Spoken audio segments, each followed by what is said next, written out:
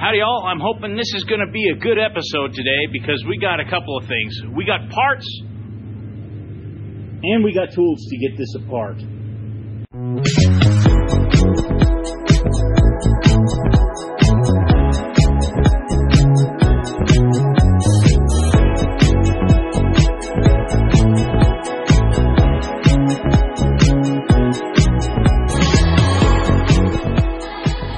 Before we get down to business today, I just want to recap what we got. The new socket I've been waiting for, throw-out bearings. These are the bushings for the main clutch right here. It'll take about 4 of those. They're oil-impregnated bronze. I've got some extra bushings so I can fix those egged-out holes. Clutch packs for the rear main clutch. The porta power. I got 2 different rams for it. One of them should work. A deal on a working Wyco pony motor magneto. Super excited about that one. Official Caterpillar. Got new bolts for the puller to make the puller out of. New keepers for these springs. New inner and outer clutch springs. Not even going to mess with the rusty ones. This is the new pinion gear for the pony motor starter. The power pack, new steel plates, and there's the kitty right on cue because I got the camera out. Hey kitty. More new clutches over here. The main clutch. Got a new front and back plates. Underneath here, there's the original fiber plate for the clutch and the brand new one. This one's 5/8 thick. This one's a 1/2 inch thick.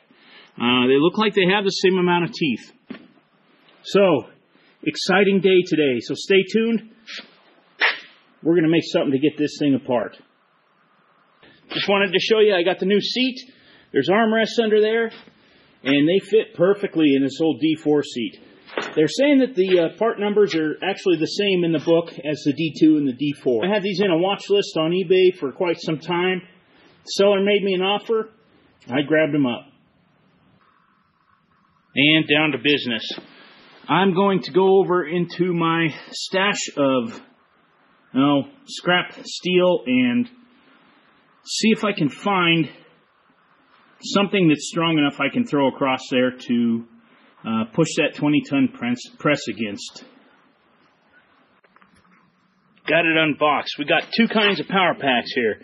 I got this short one and this taller one. They're both 20-ton. But this one's got a lot more throw, I think 2 inches of throw. And that one is a 1/2 inch, which will be plenty to break that loose. There's the pump. And I am about as excited as you can get about these things.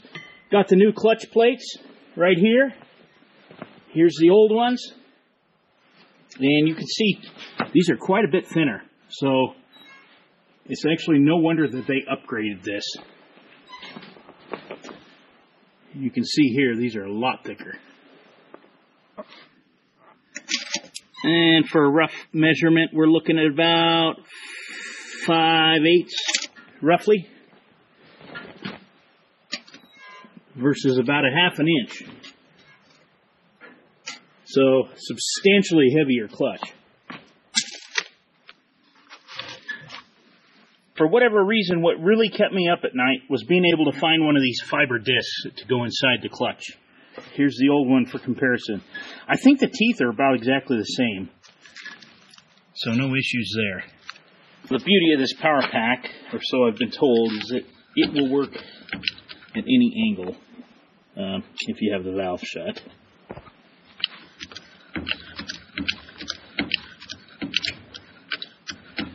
I think this is one of those cases I probably should read the directions first. There we go. You just got to pump it a few times first. I'm told that this will not automatically... Oh, yeah, it did automatically release. Cool. All right. Let's make something to get this thing on that clutch pack. All right. Bye-bye, bad idea.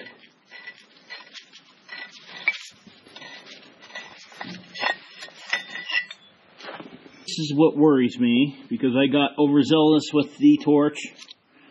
I kind of boogered them threads up, so hoping that this nut will take.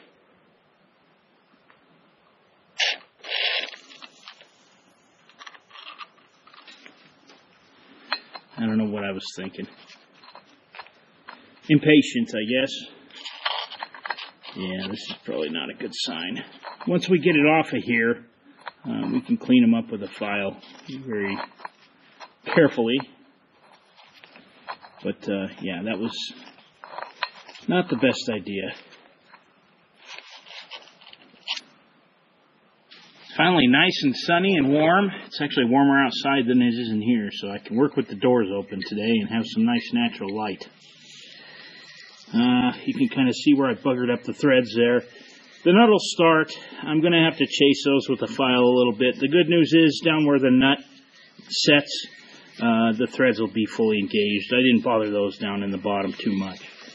So right now I'm just putting the bolts in here that I bought yesterday, and I was astonished, and yes, I was in a pinch and in a rush and in town and picked them up at probably the less economical choice, but 4 grade 8, 5/8 and 3/4 inch bolts between 6 inches and 7 and 8 inches are, well, set me back about $60. That used to get you a whole bucket full of bolts, or at one time maybe every bolt in the store. I think this power pack's going to work good. I'm going to have to elevate it just a smidge, which will be fine because I need to take up some room, so I'll use a old pin or something in between the RAM and the power pack, and now I need to focus on building some kind of a plate to go across the top that we can press against. With this other power pack, the little bit larger RAM with the 2-inch throw, I can use these 8-inch long bolts and still have plenty of room, and I won't have to put a spacer in there, and it'll clear the fitting just fine.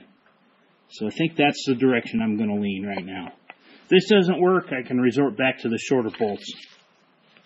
Found a really good piece of 1-inch plate in the scrap pile, so practically gave myself a hernia pulling this thing out of there. But I'm going to measure this up, how long we need, and how wide we need. I'm going to make it a little wider, of course, than we need to. I'm going to go a good 10 inches, and that'll give me some room for air. And then drill these out and give it a try. We were thinking we might not have anything quite this thick, and the plan was to weld a gusset across the top like an I-beam, but with this thick of material, I don't think we're going to need to do that. We'll see. And because overbuilding is just what we do around here, I've decided to make this 10 inches and probably by 5. Right here it narrows down to about 5 inches. Out here it's about 5 1/4. Not the straightest of cuts, but it'll work. How long is this? Yeah, I'll go ahead and cut that at a foot. I'll cut this chunk out here. Mark this with my soapstone.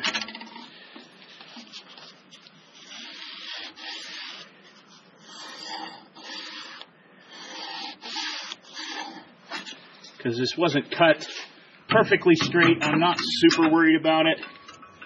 This is not a finely machined piece that's going to end up on the machine. But we do need to get a couple of good uses out of it. So I might give this a little bit more meat. Cut it somewhere in there. And I'll mark that up about 5 1/4.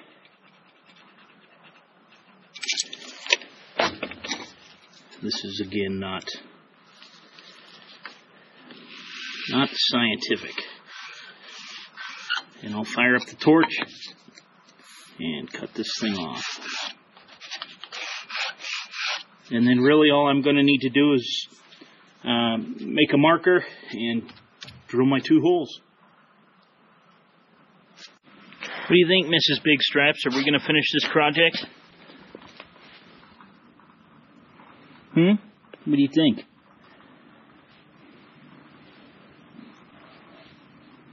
Meow.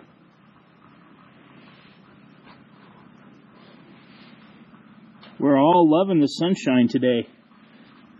It's been a few weeks. This snow has really stuck around. And yeah, that's left over from over a week ago when I first pushed snow, and this has been sitting here in the shop. So it has been cold out here. Today we're probably around 40. It's beautiful.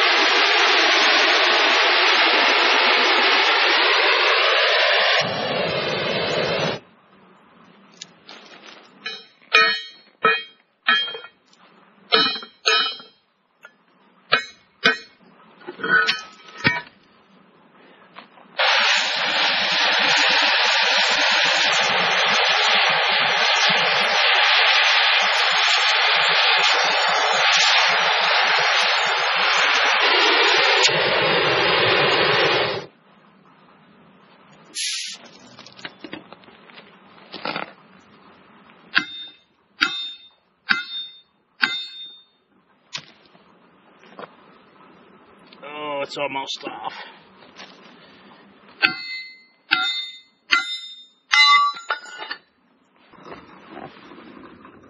Yep, there it is. That cut pretty hard. That's some thick stuff, and this is probably a little of a torch for that thick of material. And for those of you that are worried that these are good liners, they're not. These are the ones we're destroying. So they were perfect to make an impromptu shelf. And any of you out there know what this is used for? I'd like to milk the comment section for their input. So once upon a time I did actually used to work at a dairy back in high school. Absolutely loved the job. Hard work, loved it. But here's the piece I cut out. Had really good luck to start with, but the further in I think I moved a little too fast, so I had to cut it from both sides. Pretty ugly job, but not something I do every day anymore. Gonna hit this with the flat disc so I can get it nice and flat and get it over in the drill press and drill those holes out. And while I was waiting, grabbed a bottle of Coke. Love the real sugar stuff.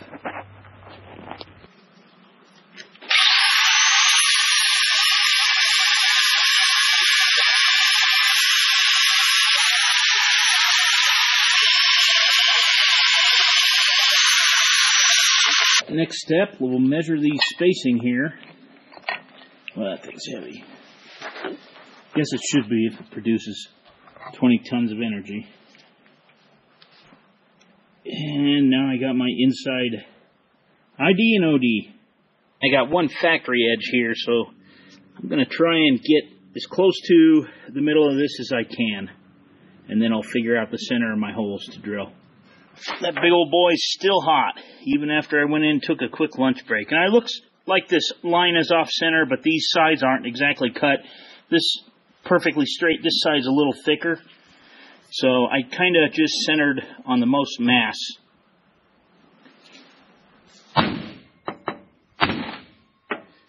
Ah, that's a good one.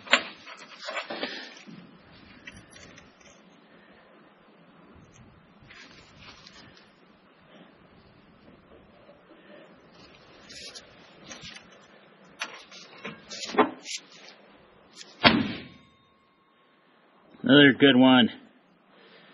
Before I go crazy, I'll double check it. think that steel's still warm enough, it center punched really nicely.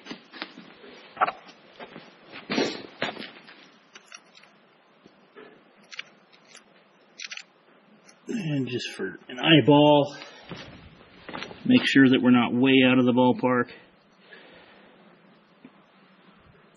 Oh yeah, that looks good. I don't think it's going to be necessary. I think that this 1-inch thick plate's going to be enough. I hope. If not, I can weld some gussets across standing this way on either side, or even one down the middle to help strengthen it.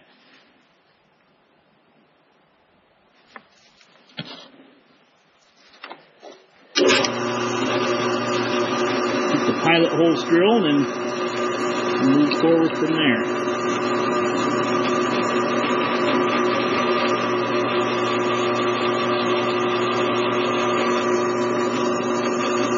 Nice sharp one. This is going to look good. I love the smell of cutting oil.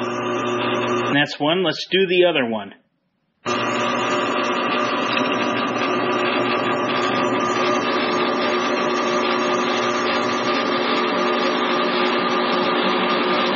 Oh, look at her cut. I love it.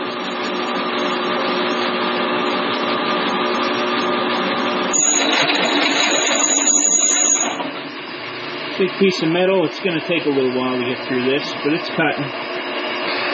Making progress. Slowly but surely.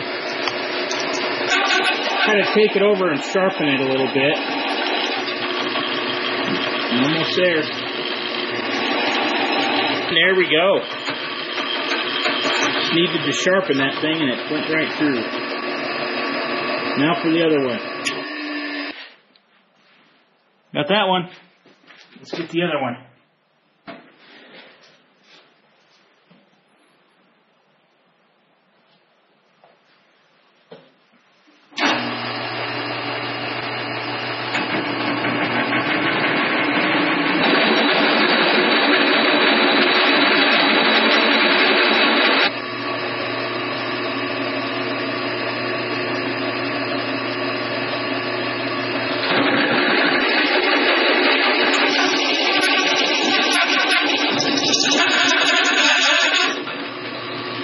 There we go. Guess I know how to sharpen a bit. A drill. I know my machinist friends would not be happy if I called that a bit. It's still melting outside, but the wind's coming up and it's getting a little chilly. I'm going to run a rat tail through here and just get the birds off, but I just dropped the bolt in there and it worked perfectly. Maybe off a hair, so I may have to widen one of these out, but so far so good.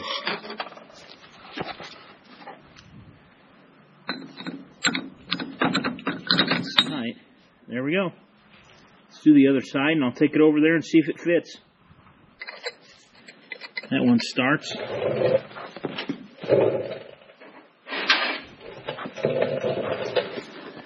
And maybe off just a touch.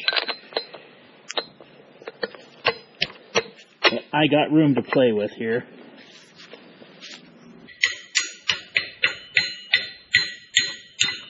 I do not know why the shoulder on this one's holding any different. I drilled it with the same bit. Take them both out. And give that side a little bit more rat tail file. I see it. Now, let's see if these will work.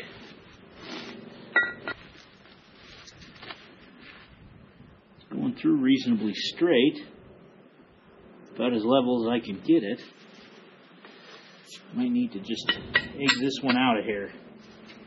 So I just took it over on the drill press, and these fit perfectly. My measurements were right on the money. So all I got to do now is snug them up, put my press in there, and cross my fingers. We're working out perfectly. The tolerances are very tight. These bolts went in by hand most of the way. Actually, I could probably spin them in by hand now.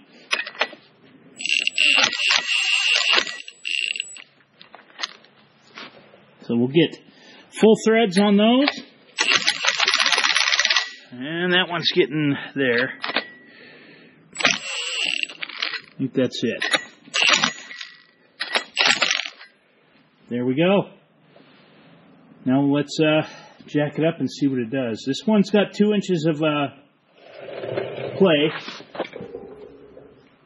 See what it'll do. Got my valve closed. Here we go.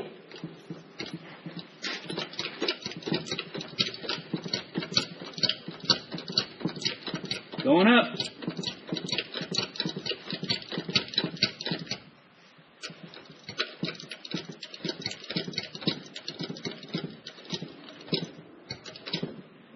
Now I feel it.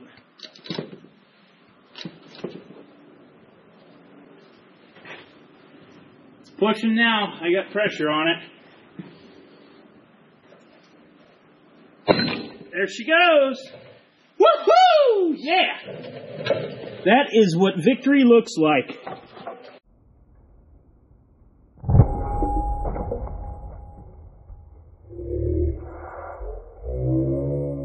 Right on. You know, these clutch discs don't look terrible, but I got new ones. I am not going through this again. What a deal. And what a victory. Now, just to do the other side. I do want to thank you for watching. Please like, share, and subscribe. And we'll see you on the next one.